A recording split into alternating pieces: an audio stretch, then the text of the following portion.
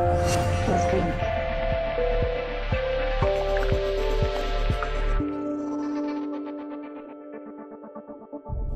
Well, it's another rainy day on the server, and and I'm the only one on. Sad times. Anyway, hey guys, and welcome back to another episode on the Chameleon Craft server. It is episode something, because I can't remember. I am not organised at all. Anyway, since the last couple of episodes, I haven't recorded at all. Last time I recorded was last week, and it was the Ender Dragon fight. We also did a Wither fight you may have seen. However, the Wither fight you saw was not this beacon here. It actually was Callum's, and then we did a separate one. However, the footage was a bit weird, and it kind of glitched out on me, so I won't be showing that. And this is dark in here. But yeah, we got a beacon now, and everyone on the server put together all their blocks, and basically we got a speed. Why is it not showing up? It was literally just. Hang on a second. Hang on a little second. Hang on. Okay, for some reason it's actually not showing up now, which is really dodgy. I've noticed that's a glitch as well. It doesn't actually show up the effect. Now it does. It's so weird. Anyway, in today's episode, I thought we'd do a little thing at spawn. Basically, I have a huge melon and pumpkin farm over at my base, and a lot of people like to come over and use it, which is absolutely fine, but seeing as I'm a greedy bastard, I like to have them all to myself so I can get all the emeralds. Which is fine, I don't mind people coming over and using them, however, I thought I'd... Whoa, what the hell is this? Holy Pumpkin Melon House, enter at own risk. Hello? I'm entering at my own risk. Basically, I want to build a huge melon and pumpkin farm here at spawn, and it'll always be loaded because it's at spawn, and then people can come over, get as many melons and pumpkins as they want, and then trade in, with the villagers for emeralds. Yes, basically. And the plan is to have a huge 14 by 14 by 14 half melon and half pumpkin building. So half of the building will be made out of melons, the other half will be made out of pumpkins. On the pumpkin side will be the massive pumpkin tower coming out. On the melon side will be the huge melon tower coming out. That's the plan. Hopefully that will work. I did originally want to build it over here, but seeing as Dan is doing some really cool stuff, he's making like a huge wheat field, and it looks absolutely awesome from up there. You may have seen it at the beginning of the episode. So I was going to build it here, but I think he wants to do the wheat on this side as well, so I don't want to kind of get in on his territory. So I thought a good place to do it would be over here possibly. So I'm going to go grab a load of resources and basically make a start. Okay, so this thing is kind of actually taking place at the moment, taking shape even. What I've noticed is because it's 14 by 14 high and half of it is melons and half of it is pumpkins, it's got like a weird visual illusion where it looks higher than it is wider because it's kind of lines going up. Anyway, yeah, so this is pretty much it. I've got the height on it. This is what it's going to look like on the inside. I'm thinking I might change some of these to jack-o'-lanterns on the inside and give like a little pattern. But basically, I'm going to have loads of chests here, probably either side going up. And then on top of the massive building, we're going to have the melon and pumpkin farms going up into the sky. I'm thinking of killing this building, maybe like a Melon or a Mumpkin or something along those lines, maybe, sort of. Yeah, but anyway, the problem we're getting into is we don't actually have enough melons and pumpkins because I've been using them all to trade with the villager at my base. So we've actually kind of run out, so I'm going to have to do a lot of AFKing at my base to get the melons and pumpkins going again. But we've pretty much run out. I think I've got one double chest left of melons. Pumpkins we are now completely out of. Which is fine, we're always going to have more melons and pumpkins because melons drop more when they get farmed. But yeah, this project is actually going to take a long time to do, and I'm hoping to get it all done in one episode because I've got a lot of free time today to do this. So yeah, redstone is not a problem at all. I've still got loads and loads of redstone. TS the pilot is on. He just said hello, welcome back. I had to log out because I lagged quite a bit. That keeps happening at the moment. So yeah, the next thing basically to do, AFK for a bit, and then get all the melons and pumpkins flowing, and then basically I'll show you when I've done the complete building and the interior, and then I'll get started on the redstone towers at the top. Ow! Damn it, damn you freaking cactus. Ow! Damn you. It feels like I've been here before. Look at this place. It is freaking awesome from up here. It just looks amazing. The amount of work that people have done here. Still think Crack's Path looks amazing. Anyway, we still don't have enough pumpkins. We've finished the melons. Actually, Bloxy's come over and donated some melons. He's just chilling out now. He donated quite a few melons, so we've done the melon side. All we need to do now is the pumpkin side, and we are really not done with that. So I just thought, you know, I'd leave it for a bit and get on with doing the actual main melon farm itself. And I think at this stage it should be working, unless I've missed some things out. Oh no, it's oh god no, because I've done it differently, haven't I? Yeah, it's actually sunken slightly into the ground. So I'm not going to be able to test that unless I go under here, maybe? Yeah, there. Nope, where is it? Oh god, how have I built this? I may have messed this up slightly. You know, I can afford to break some melons, so let's do that. Oh, okay, so we've done it. Oh, okay. So if we do this. 1, 2, 3, 4. That sounds good. So it is working. I had a few ideas on how I could wire this up. I was thinking of having just maybe a clock just up here that would be running all the time, and then have some redstone running down into the room with a button so people can come in and manually press it if they need some instantly and there's none in the chest, rather than just sitting and waiting. It's not one of the most visually nice buildings to look at, but I kind of like the way that it stands out and is ugly but has a really nice purpose to it. I don't know why, I kind of like the idea of that. Yeah, but this place is nice, and the iron farm is working really well. Let's see if I can just get around and down somehow. Yeah, I was just casually working and I saw this massive thing moving in the distance, and oops, some fence there, and yeah, I saw an iron golem fall down. So let's just see how many iron golems have been spawning while I've been over here. I don't know why I did that. I could have just jumped around and come around. Anyway, so when I last checked, it was all spread out. And whoa, 53! Holy crap! How many were? Hang on, let's just compare this to last time. Last time it was literally just like that. So 26. That's what. It was 26. It was 26. It was definitely 26. There you go. And then that 9 was mine, I believe. Yeah, okay, that'll be fine. This thing's working really well, and it's, I don't know where Stealthy got the design from, but I've never seen this one before. You've only got one villager capsule, not all the way around, and it's tiny, but it still pops out the golems really well. So I'm probably going to continue onwards with doing the melon tower on this side. There's Bloxy. See if I can get back up somehow. I'm just going to nerd pole up.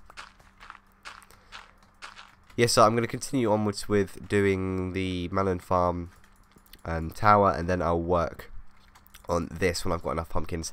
That's going to be a lot of AFKing, so for you guys that's literally just going to be like probably a 10-minute episode, but for me this is going to be about 3 hours worth, just because I'm waiting for all these. Oh, hello. Do a bit of pro sniping. Oh, yes, that's 1, 2. Yeah, I lost my bow somewhere, and I don't know where it is. I'm just left with this bow. Punch 1, flame 1. I have no idea where my bow went. I may have lost it or broken it. I'm not sure. But yeah, I'll see you guys in a second. This is an historic moment for Juicy Joe. I'm about to use an ender pearl for the first time on the server, because I need some sand, and I'm lazy and don't want to jump in the water. Right, we gotta make this cool. We gotta make this really cool. We gotta warm up. Here we go. Here we go. Oh, it's gonna be good. What? 360! Whoa, that was actually really cool. Anyway, yeah, so we need sand for some glass for the build. I want to basically make some, basically like the tubes I've got on my base, but inside the melon and pumpkin. So I want some orange glass and some green glass. And sand, for me, seems to be the rarest thing at the moment, even though I live practically right next to a mesa biome, because my base is over there. I really hope Andrew doesn't mind me tearing out this sand on this mesa. I don't know if he wants to use it or not. If he does, I will happily go and put all the sand back. But yeah, I haven't found a desert at all on the server yet. I don't think I've even been in one. I may have. I'm just being stupid. I'm not sure. But I'd say about 2 stacks will do. Progress update. We have still not got enough pumpkins. They're still just... We haven't got a roof on it yet. The towers are kind of... They're getting along, but we're going to need a lot of iron for that, and I may talk to Stealthy about taking some from the iron farm, seeing as it's working quite well now. Because it's going to be for everyone, so if the iron is going to be from the iron golem farm, then I don't see why that should be a problem. But yeah, it should be up and running by the end of the episode, hopefully. I'm just going to have to try and get the timer in there and things like that, and it's going to be a lot of work. I didn't realise how big this freaking project was going to be. So 2 stacks, I think that's enough. And now we have to enderpearl back up the mountain, and there's some dirt there, I'm not sure why. So let's see. I'm not quite sure how far I can get it. Let's see if I can do it from here. That does look a bit high for enderpearls, but oh god. Oh, if I hit the side of the cliff, I'm dead. Actually, no, I shouldn't be. I've got a feather falling 4. So I'd say about there. Nope, nope, nope, nope, nope. That was pointless. Okay. Yeah, I'll see you over at the melon pumpkin farm. Okay, so I think I've built these vertical farms high enough now. I'm not going to go any higher because I haven't got the materials to. I've still got some iron left, but I kind of want to have some spare. And oh, hello. Someone's back. Back again. Guess she's back. Tell a friend. But I think what we're going to do now is put the seeds in, and then hey, and then hello. Put the seeds in, get it going, set a timer up on top of the roof, so it's actually churning out melons and pumpkins. So when we're working over here, we'll actually be able to get the pumpkins and things to actually make the roof. Yeah, so I've got all the glass melting back on my base. So the tube's basically going to come down here into the double chest. So you come in, and it's not going to be furnished. The idea is you don't need to go on the roof. You just come in here, and there's a double chest stacked on top of each other. And I think, yes, I made this good. I've made this even, so we can have double chests like that. It's actually quite a happy mistake. So the hoppers will come down the back and fill up the chest. So you can just come in, get some, go out. So yeah, so what I think I'm going to do is get on with building the timer. It's going to be the same timer that's over my base. So I need to go get some slime blocks to make sticky pistons, and need some iron for hoppers. So I'll see you when I'm done. So for you guys, you've been watching hopefully for about 13 to 11 minutes. However, for me, I've been recording for about 3 hours. So my time is pretty much almost up here today. I think I'll do some bit more recording later on. But yeah, it's taken shape slightly. It's pretty big, and I didn't realise how big it would be and how much time it would take up, etc, etc. I still haven't finished the roof, and the actual farms on top can be infinitely expanded upwards. So here we go. Juicy Joe's Community Melon and Pumpkin Farm. It will harvest automatically or manually when button is pressed. The grammar is a bit bad there. Grammar's a bit bad. Because the sign you can only fit so many words on. So basically I've got a clock up here. I'll just show you. This is for maintenance really. No one really needs to come up here unless they want to have a look. So here you can see the clock working. There's 64. There's 2 stacks of 64 that go between the two.